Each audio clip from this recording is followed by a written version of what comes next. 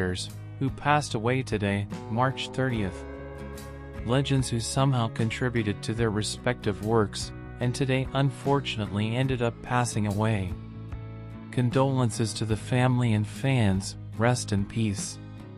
But first, we ask that you show your love and affection by giving this video a thumbs up and subscribing to the channel to follow us. Unfortunately, a very sad Saturday. That's because, this morning, March 30th, the renowned Tamil actor, Daniel Balaji, passed away. According to his family, he passed away after suffering a heart attack in a private hospital in Chennai. The veteran actor started his career as a unit production manager in Kamal Haasan's unfinished dream project Maridunayagam. He also forayed into television by playing a memorable role in Radhika Sarthakumar's Chithi. In the television series, he played the role of Daniel, which earned him his screen name, Daniel Balaji. Daniel Balaji was known for playing villainous roles in films.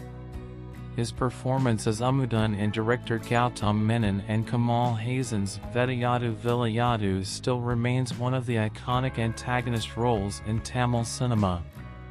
More details about the cremation are awaited. In 2021, he made his acting debut in the Tamil film April Madhathil. It was Gautam Menon and Suriya Jyotika's Kaka Kaka that catapulted him to fame. He also appeared as the antagonist in Vetri Moran's Paladhavan. After Kaka Kaka, he once again collaborated with Gautam Menon in Vedayadu Vilayadu, where he played the role of Amudan with style. Apart from Tamil films, Daniel Balaji has also starred in several Malayalam, Telugu and Kannada films. Some of his famous films include Ajit's Yanaya Rendhal, Simbu's Akam Yenbadu Matamayada, Thalpathi Vijay's Bhairava, Dhanish's Veda Chennai and Vijay's Bijal. He was last seen in Aryavan. His passing is regrettable. We send our sincere condolences to the actor's friends, fans and family. Rest in peace.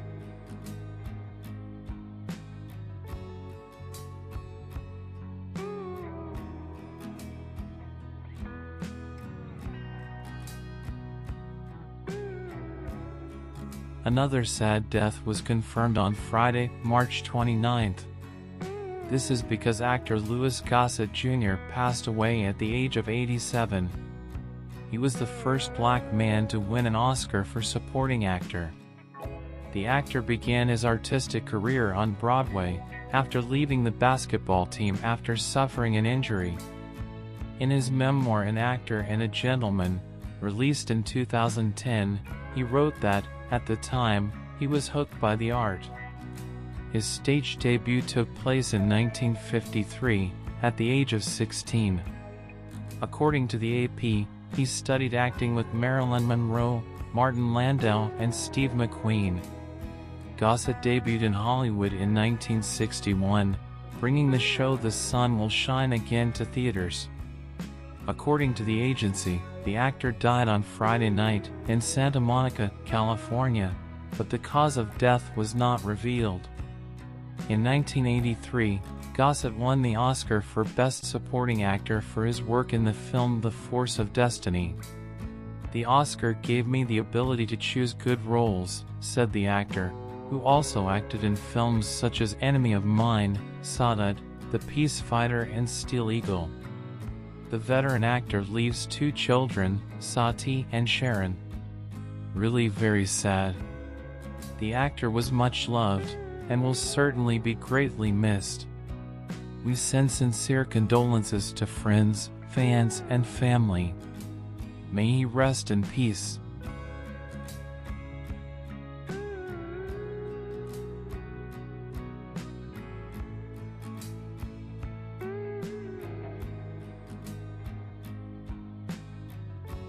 Malachi McCord, the Irish-American actor, storyteller and writer best known to TV audiences for his longtime role as Kevin the bartender on the ABC soap opera Ryan's Hope, died today in Manhattan after battling a heart condition and cancer.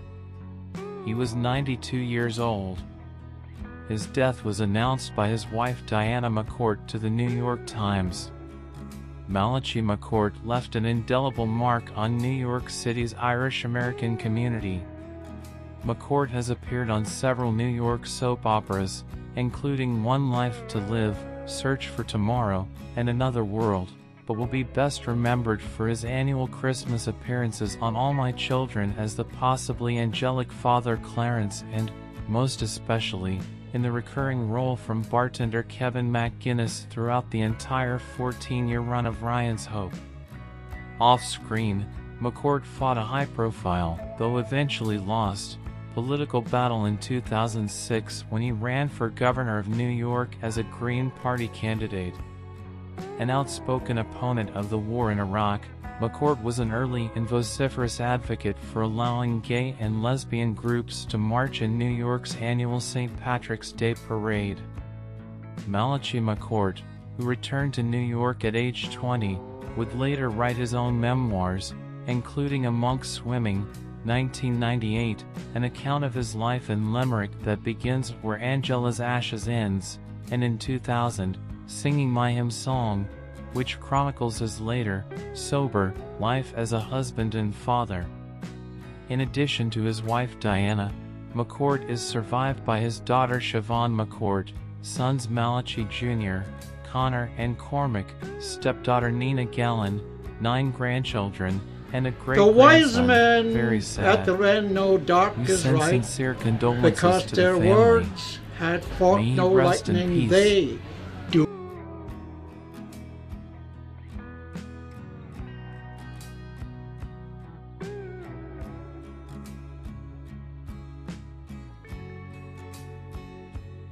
The famous for living inside an iron FUM for more than 70 years, Paul Alexander, passed away this week.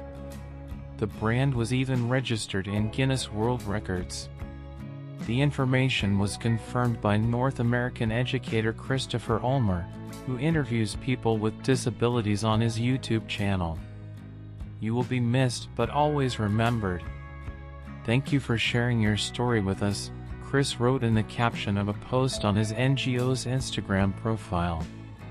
Christopher organized a fundraiser that raised around $145,000, approximately 725,000 Brazilian reals, for Paul, who, as the text published on the GoFundMe platform says, suffered a scam from people who were supposed to take care of him. The money was used to pay for his treatment and help Paul survive. In his text, Christopher added a message from Philip, Paul's brother, thanking him for the donations. They allowed him to live his last years without stress. They will also pay for his funeral during this difficult time. It's absolutely incredible to read all the comments and know that so many people were inspired by Paul, the text reads. Paul Alexander entered the Guinness Book of Records in 2022 for being the person who used a negative pressure ventilator, known as an iron lung, for the longest time. He was placed inside the device in 1952, after suffering paralysis in the organ caused by polio. That year, the city of Dallas, where Paul lived, was hit by a major epidemic of the disease, as recorded by Guinness. Very sad your death. Rest in peace, warrior. Goodbye.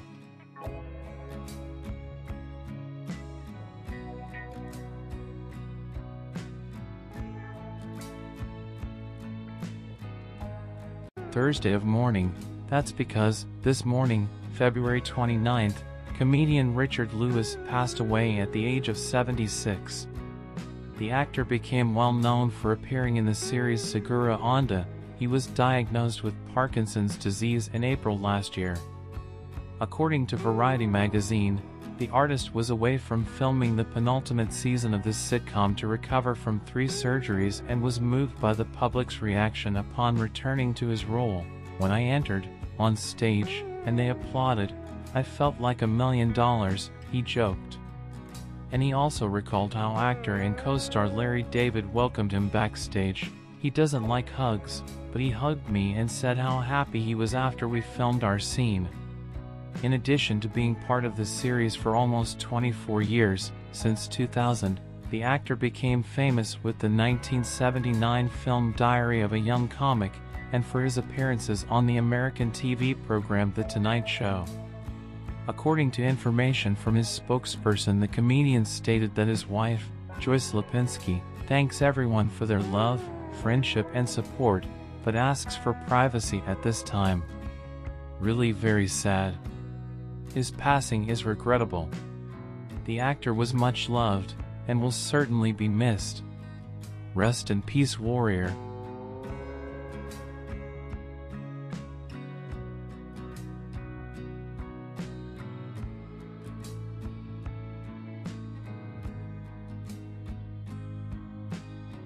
Unfortunately, a sad death has just occurred. The notable 50-year-old actor and comedian, Ewan McIntosh, died this Wednesday, February 21st. He became very known on television for his role playing Big Keith on The Office. For those who don't remember, the veteran played a Scottish egg-loving accountant who had a monotonous message on his answering machine and preferred to pursue a career as a DJ. The actor has also appeared in other British comedies including Miranda and Little Britain. The co-writer and co-director of the BBC comedy series, Stephen Merchant, paid tribute to the deceased. He lamented on social media.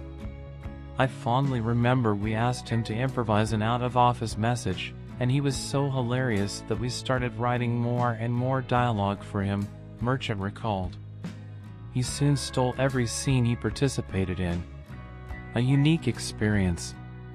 A tragic loss. He launched in a communication.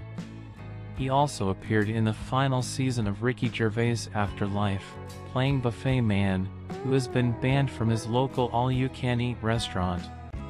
In 2017, the actor played Lionel in the British romantic comedy film Finding Fatima. His death is sorry. We send sincere condolences to the family at this sorry time. Rest in peace.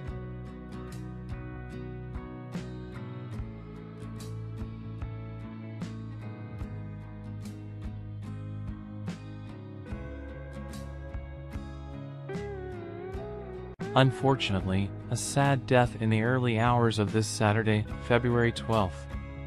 A great German name on the artistic scene has passed away. Died at just 26 years of age, rapper and actor Pablo Grant. According to information released by his family, the actor died due to thrombosis. In addition to being a successful rapper, Grant has also starred in several TV shows and films.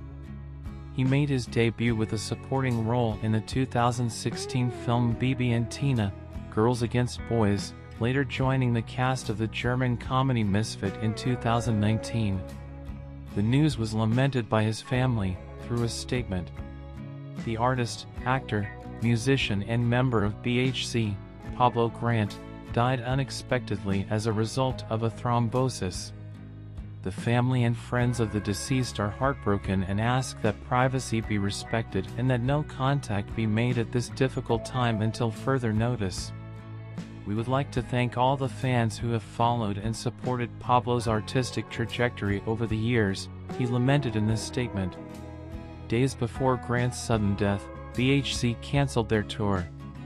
They were scheduled to start a tour this coming Thursday. However, they canceled the performances 3 days before. The actor also had supporting roles in police series In Truth, A Case for Dr. Abel, Police Call 110 and In All Our Friendship. He also released his solo album Dunkelschwarz in 2019, really sad. The actor will certainly be greatly missed. Rest in peace, warrior.